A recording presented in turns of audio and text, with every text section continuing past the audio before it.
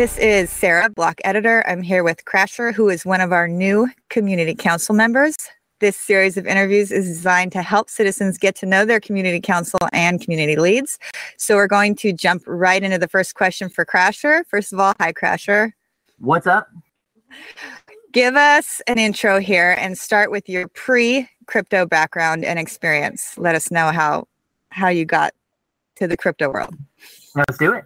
I'll try to make it a little brief. It's bullet points. I started in family business, just doing high-end audio equipment with my father, and stopped doing that kind of in 2010, and then got into a small company called Fence Screen, where I just hopped in. They needed a guy in production.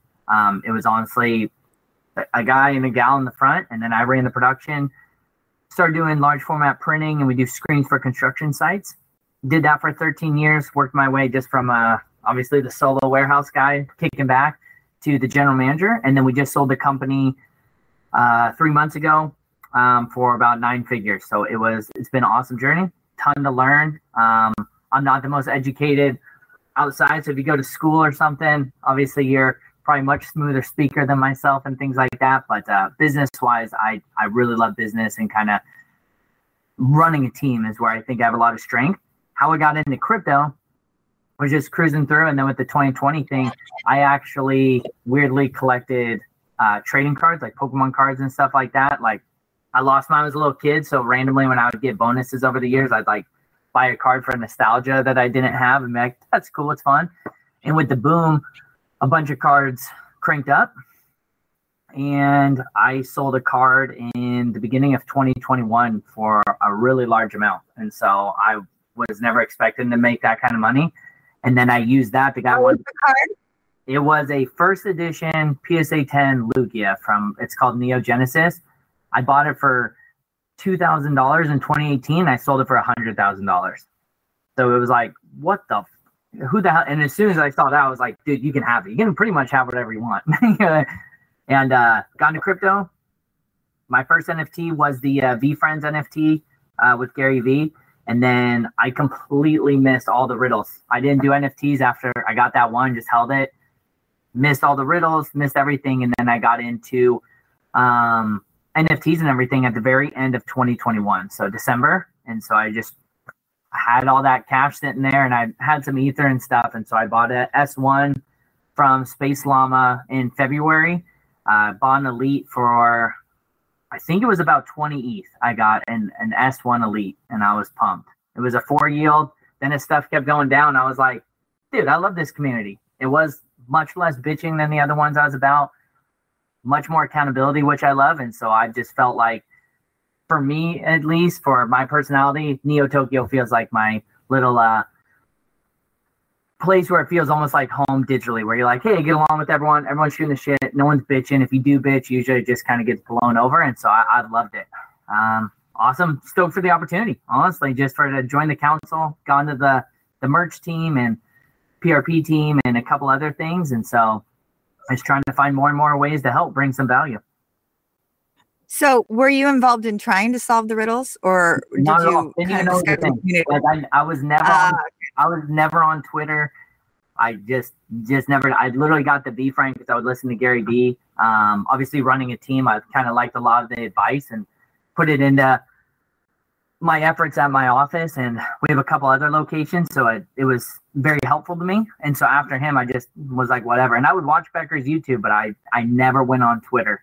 And I think I hopped in. If anyone knows, you'll see me on Twitter. I have 2 different Twitters because I couldn't figure out how to get my original one. So I have a random one that I put together so I could try and jump in and keep up with stuff. But no, I was completely out. I got some S2s, paid way too much money for those 2, and then got my S1 Elite and was like, hell yeah, that's where I got to be. Nice. Tell us a little bit about how you spend most of your time working now, whether it's Web3 projects, outside jobs. You touched on it a little bit, but where's your focus? Still, my primary focus is with my career, which is at the company Fence Screen. I'm still the general manager. We have 3 locations. So I help with the production, the sales, a lot of strategy on how we're going to get to our goals and everything like that. That's still my primary focus. Outside of that, I'd say free time. I still do trading cards and stuff like that for fun. Like I'm a collector guy. So if anyone's looking for like trading advice, just if you want to lose money, follow me and do my route. But if you're just, other than that, I'm just like a hoarder guy. So I do that. And then I'm on Discord, a couple times a day, checking in what's going on, trying to help with the merch team quite a bit. And now with the joining the council, very humbling. So once again, thank you very much, but want to put in my efforts and hopefully bring some of my business knowledge and experience in to help out with that. Awesome. Okay. Give us your strongest area of expertise for some citizens that are looking to ask questions to a lead or a council, and they want to know who to ask. What's your expertise? I would say business management. I'm great with getting a team together. I would say community management, as they would call it in here, but it filters right into business. It's a lot of the same aspects. In sales with the business, coming up with strategies like that. I think that's where I can help out the most, especially selling physical product and how to market it to a community. I'm helpful with that. Yeah, selling's a hard point. I don't do sales, unfortunately, but every time I kind of think of how do I sell this or that, it sounds like to an outsider it's obvious, but once you start trying to sell, you can be kind of lost. It's hard. Yeah, and it's fun, and I think that's where I come through. Is I really like to help people with understanding it, because I think to many maybe it's intimidating, or I think a lot of sales guys kind of get a rep of being arrogant, and I try to humble myself a lot. Like, I'm happy to help any level, just with trying to understand it, because to me it's a lot of just human psychology. Ben and I had a good call about 2 months ago with his company, because he had some projects going on, and just kind of strategies to assess how someone's thinking and then trying to solve the problem. That's usually how I do everything. Everything is present a problem to someone. Here's your problem. Let's fix it. Here's how you're going to fix it in the shortest, easiest way to do so. And if you can figure that out, then you can it's taking pain away, and everyone wants to do that. Yes, I agree. So what do you absolutely hate working on? I absolutely disappoint myself with my lack of ability to put things together on a computer. So if you were like, hey, go make like Ben, for example, is amazing. I can see him putting things together all the time, organization wise and things like that. I'm awful. I'm great at talking and doing everything and making a plan in my head. As for making it legible for everyone to read physically or on a computer, I'm awful at it. I don't know what's wrong with me. Maybe I have some sort of deficiency where I'm like, dude, I cannot figure this out. So usually you'll see me outsourcing, like trying to talk to guys to help me with that. Awesome. What have you done for or inside of Neo Tokyo, or what are you most known for here? I'm not sure what I'm most known for. I joined the merch team. That was the first thing I kind of got into. I knew that. So how it started, I got the Elite, and then the bites were going down in cost when I got in, and I heard the guy Fiji or something made some hats, and then people were upset that they weren't getting it. And due to me knowing how to source products for work and things like that, I just started making one-off items for people and just putting like a citizen ID. It was just like, hey, I can make kind of custom and I'll sell it for bites, because I was like, I don't really have any bites. And I heard everyone, that was the thing we had to get. And so actually, Sarah, you were one of my first.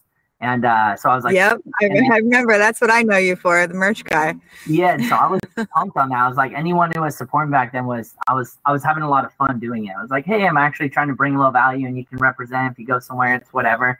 And then I got invited onto the official merch team like 2 days before the store was launching. I didn't even know there was a store or anything. I was just doing one-off kind of things.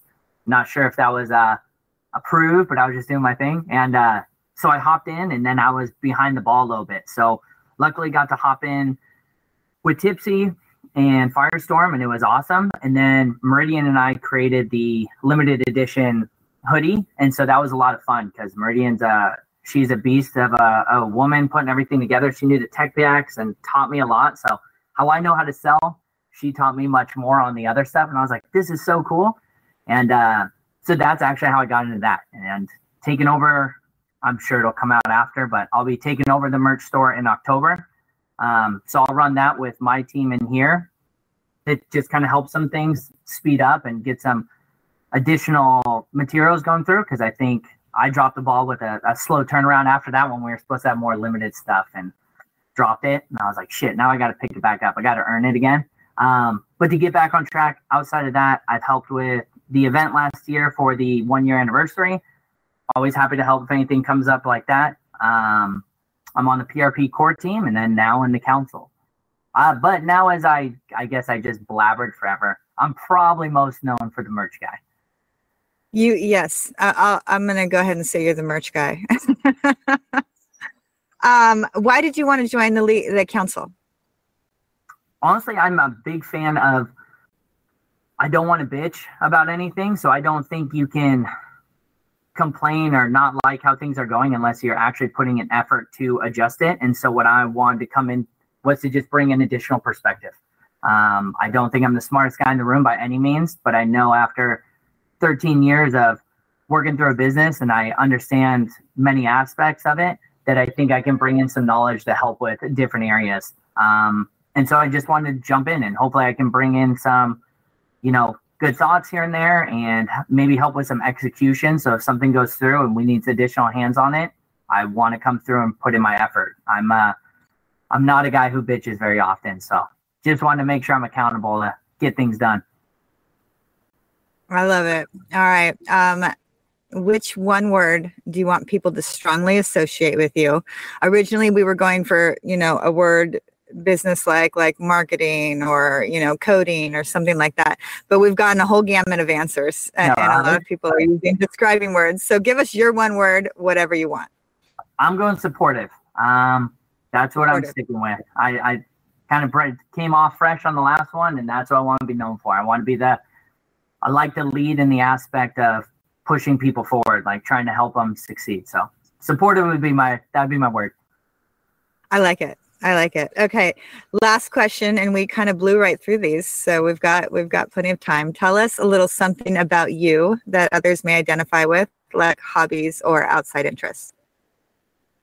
I would stick with probably motocross. I race dirt bikes at like an amateur pro level. And that's what I love doing. Everyone probably knows Race for the Win. And he and I have hung out a couple times. His father lives right down the street from me. So we've gotten there. Wow.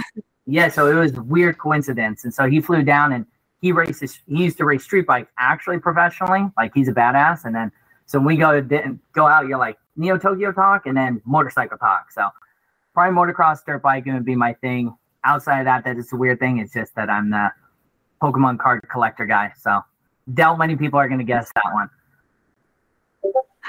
Motocross and Pokemon cards. I love it. I think it's a good one. And it's good to find something to relate. I know Race for the Win. I went to him when I wanted to get an elite and he was so amazing and so helpful and and I had been in Neo Tokyo long enough to know how to do it, but I was still lost.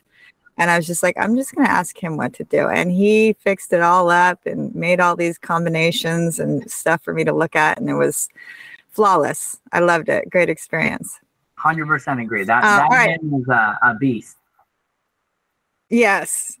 Is there anything else you want to add for citizens to know? No, not really. I would say I just want to come across.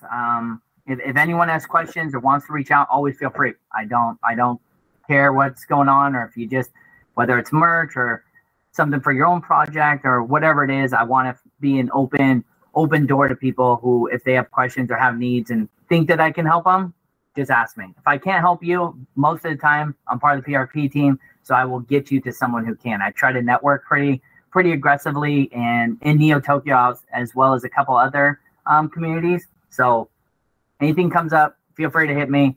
I'm never going to be a dick about it. Amazing. That was Crasher, one of your newest community council members. This recording is going to be somewhere available online, as well as an article and a little cheat sheet on Crasher, so you can get to know who you need to reach out to on the Neo Tokyo community leads and council members.